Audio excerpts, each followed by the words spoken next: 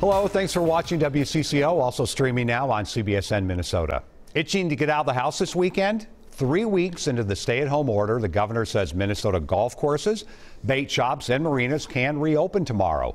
The new rules let folks enjoy outdoor activities, at a safe distance, of course. WCCO's Marielle Mohs shows us how businesses spent the night getting ready to welcome back customers. So we started here this morning at 8 o'clock, and we probably have a dozen to 13, 14 big boats in. A busy day for the crew at North Shore Marina on Lake Minnetonka. Owner Richie Anderson is relieved they got the go-ahead from Governor Tim Walz to get their marina open and operating again. I think the time has come, and the governor made a great call.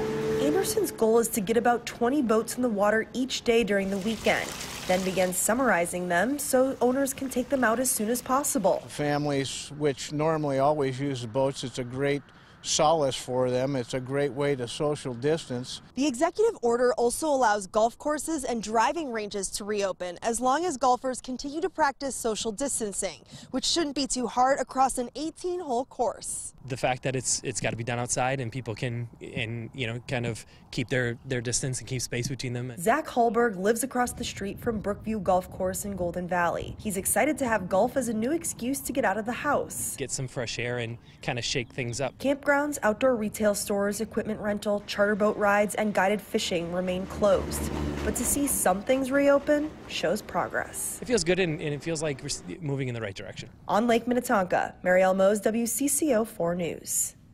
The governor says Minnesota is moving in the right direction to begin opening even more businesses, but it won't all happen at once.